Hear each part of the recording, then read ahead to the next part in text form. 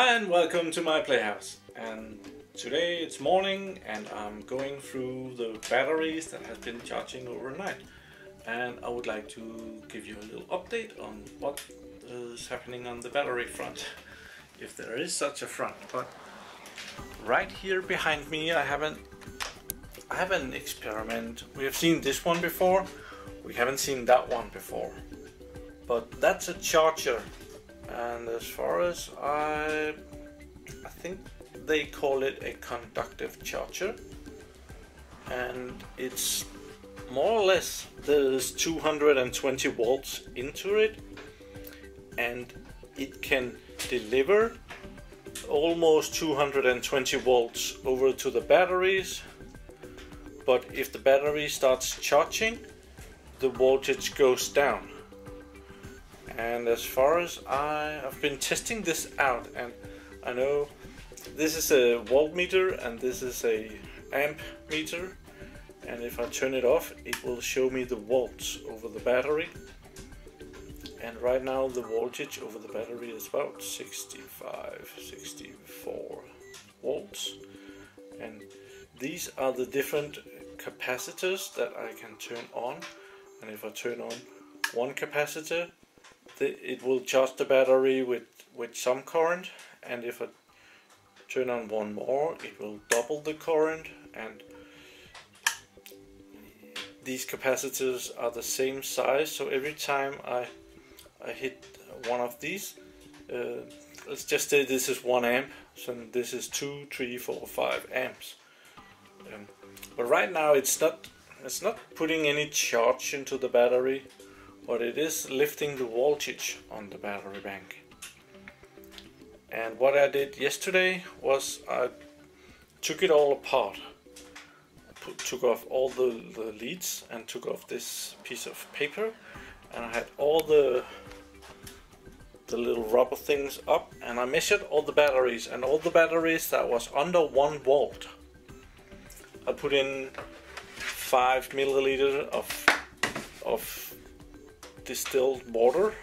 Then I did the same with all of the batteries. So the really bad ones got twice as much, like 10 milliliters, and all the batteries got at least 5 milliliters, and that seemed to help.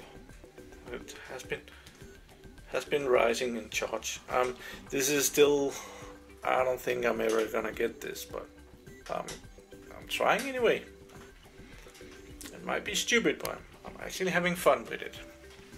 Over here on the shelf I have another hopeless cause. This battery that was down to, I think it was down to half a volt or something like that, has been on a distilled for a couple of weeks. This distilled I can actually leave it on the battery, so that's pretty cool. And this one I just got yesterday. My cousins came and gave me a battery, and it wasn't good for starting the car anymore, so I hope it's good enough for my battery bank. It won't have to deliver as much of a current to be in a battery bank, but well, I'll see if it's good. It's on a diesel filter as well, so I'm doing that. But what I'm really gonna do is I'm gonna kind of repeat what I did yesterday. I'm gonna take off all the wires on this thing, and I'm gonna put a little bit of water into the worst batteries. Because what I think is that the worst batteries are the ones that are the driest, but I might be wrong, but well, that's what I'm gonna do. And this battery charger is kind of dangerous, because on these leads there's like 200 volts DC.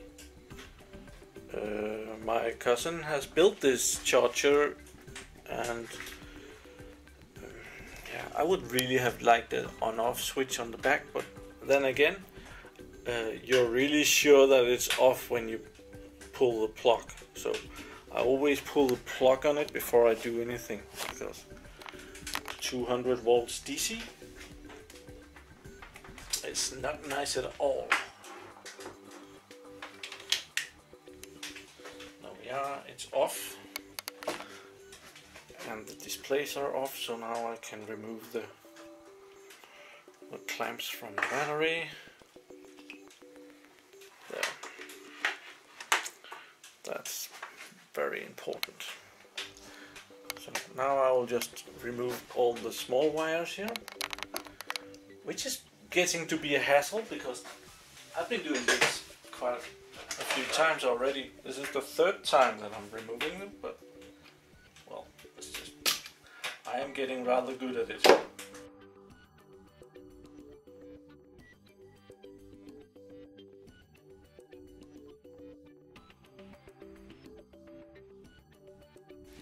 I'm just using a file that just happened to have have a nice size.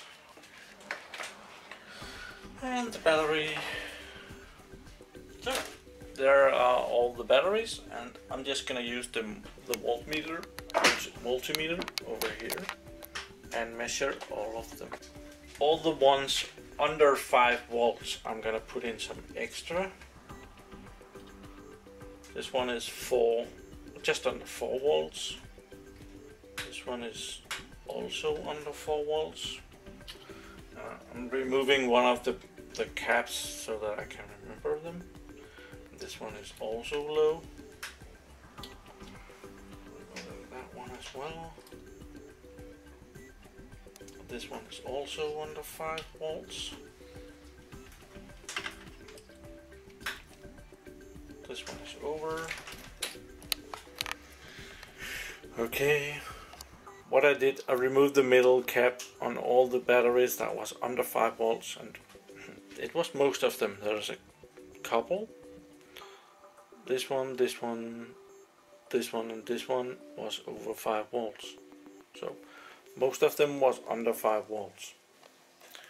I removed the rest of the caps, so now the caps are off, all the ones that are under 5 volts, and I'm gonna put in some distilled water, and I'm very quickly running dry of distilled water again. So I'm gonna put in like 3 milliliters of distilled water in each of the holes.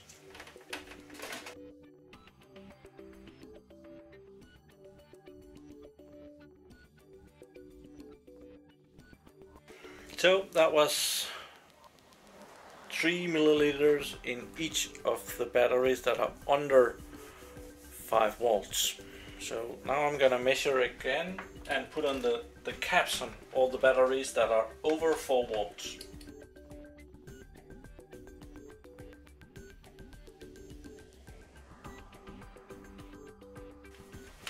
And all the batteries that was under 4 volts, I'm gonna give it a little extra, like another 3 milliliters of distilled water here.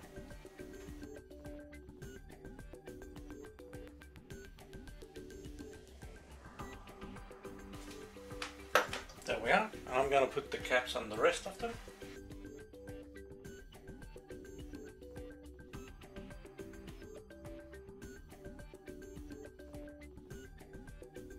There we are.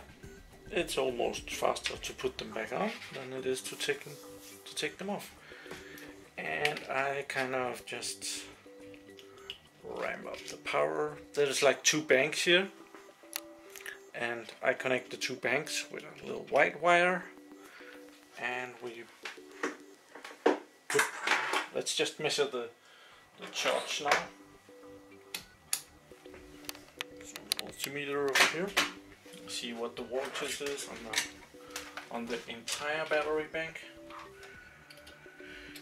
And that is 65 volts, and actually going up. So cool. So I'm gonna plug in the dangerous leads. One on plus, one on minus, and gonna turn off the power supply and put on power,